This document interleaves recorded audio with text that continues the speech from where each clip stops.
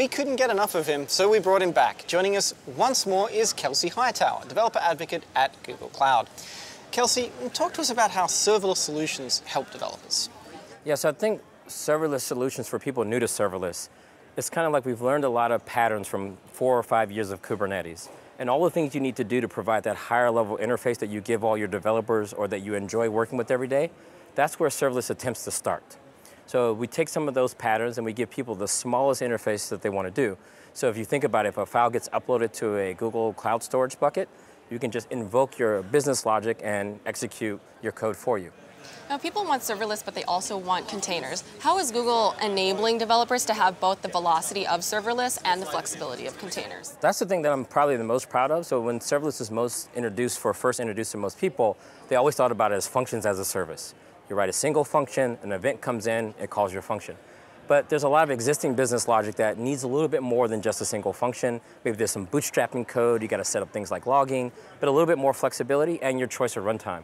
So what we decided to do was take a lot of the learnings from Kubernetes and allow developers to deploy their own Docker container. So any runtime that you want to use, any business logic that you want, any libraries, and we're going to execute that container just like we do with our cloud functions. So they scale to 0, they scale up quick, and they give you the same serverless workflow that you're used to without abandoning all the good things that come with containers. Nice. You've talked a little bit about, serverless isn't brand new, but we're changing the way that we're sort of approaching it. Can you tell us a little bit more about how Google is changing that serverless experience? So I think for us is that our DNA has always been around this idea of this kind of software delivery chain, right? So this idea that when you build a software, we like to build it once, we sign those images, and then we decide where we want them to be deployed. So that means giving people a bit of choice. So typically, serverless has been kind of these proprietary cloud platforms. Once you're in there, you're kind of locked in. What we decided to do is make sure that it runs everywhere. So wherever you as a developer want to run, just like most Google tools and libraries, we allow our serverless stack to run wherever you are. So I think what we're doing different here is taking some of the things that worked well in the Kubernetes space and combining them with some of the developer experiences that we know that people are looking for and just combining the two. So flexibility without losing the trade-offs and benefits of going serverless. That's great. So how does our serverless offering help our developers, and how is it different? I think where it's different is that you get to use a familiar tool chain that has been popularized over the last couple of years, right? So containers are the way most people think about having full control over their own software. Then to be able to take that software and outsource all of the delivery, right? So security, IAM integration, being able to connect to things like Spanner and BigQuery, taking all of that kind of toil away from you and just say, hey, check in your containers and we'll run them for you. So what we're trying to do is kind of make it very seamless from a developer. Once you go from idea to deployed, we're just trying to give you that same GCP experience at the container level. Nice. Now, how do our serverless offerings give developers a more open and portable offering so that customers can potentially move their workloads around? So one thing, the trend that has been really prevalent in GCP is in Kubernetes, we started with Docker, popular open source container runtime, and then we shipped an open source project, Kubernetes, which is the underlying platform for GKE. And then when we thought about entering serverless, so we've had App Engine for almost 11 years now, and we decided that what would we do if we wanted to make App Engine be more open? So we decided to start with the Knative project. So Knative has a lot of serverless components you can think of as a serverless toolkit, things like builds, a function framework, and most of that stuff is laid on top of Kubernetes. So what we've done is we've taken the best parts of Kubernetes, again, those design patterns that we talked about, how do I just run my application? We've extracted that out into a high-level set of libraries called Knative, and there's a hosted version we call Cloud Run, and we also give you the ability to run Cloud Run on top of GKE. So the benefit there is that if you need to do some machine learning, you can take that serverless workload and run it on a specialized VM with a GPU or a TPU. So you're no longer restricted to just our serverless runtime environments. You now have the whole of GCP opened up to you, even in the serverless context.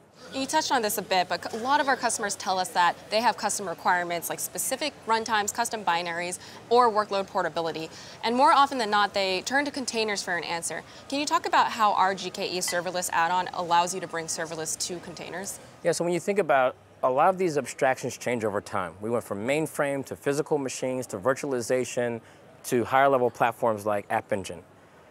What we now have with the container image, this ability to build the code that you want, use the runtime that you want, any version that you want, and now that becomes the portable bit. You can run this on a virtual machine, You can run this on GKE, you can run this on Cloud Run, and you can also run it on App Engine. So I think what a developer gets is this ability to truly write once and deploy wherever they want. Now, while we believe Google Cloud is a great place to run all types of workloads, some customers, we know that they need to run on premises or across multiple clouds, right? So tell us about a little bit more about Knative and its role in giving developers the freedom to move stateless containers pretty much anywhere.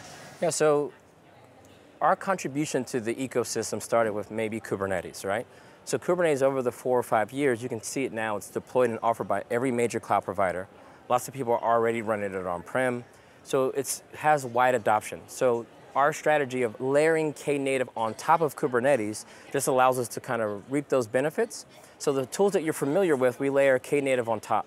So that gives us that portability framework underneath. So no matter where you're running, whether it's on-prem, different cloud provider, on GCP, you're gonna get the same APIs, right? So we talked earlier about automating those APIs. That's what Kubernetes represents. And I've always said this, Kubernetes is a platform for building platforms. And we've chosen to build our newest serverless platforms on top of Kubernetes.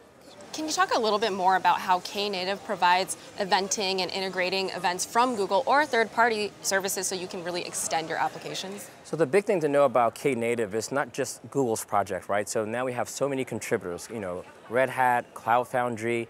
So a lot of the things that we've seen in the eventing space, like what is an event, how should we accept it, a lot of those open protocols like cloud events, all of that's supported inside Knative. So Knative gives you a couple of components. We call Knative serving, run my container, scale it to 0, start it again when a request comes in. Then you have the eventing piece, so there's an event. And what we wanted to do is make an event portable. So different cloud providers has a different collection of events, different transports for events. So what we wanted to do is make sure that the event framework was very flexible. If you want to integrate with GitHub or GCP or some other service that you have that you defined yourself, that's also included. So what we've done is we've given all of these framework pieces, and what we've done with Cloud Run is we've kind of curated the perfect stack for you. Great. And is there a particular way in which we're able to solve that problem that you describe of like having all of these things live in all of these different places? Yeah, so I think for us is Kubernetes is super flexible. So with that flexibility allows every cloud provider to do their own integrations. For example, on-prem, we come out of the gate integrating with things like with VMware and F5. So we abstract away some of the differences between all of these platforms. So that's what Kubernetes' job is.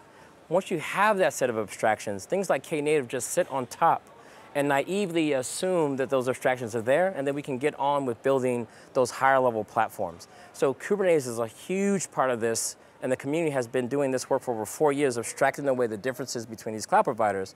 So whenever you build on top of that, we just inherit all of those benefits. Well, thank you so much again for joining us today, Kelsey. Awesome, thanks for having me.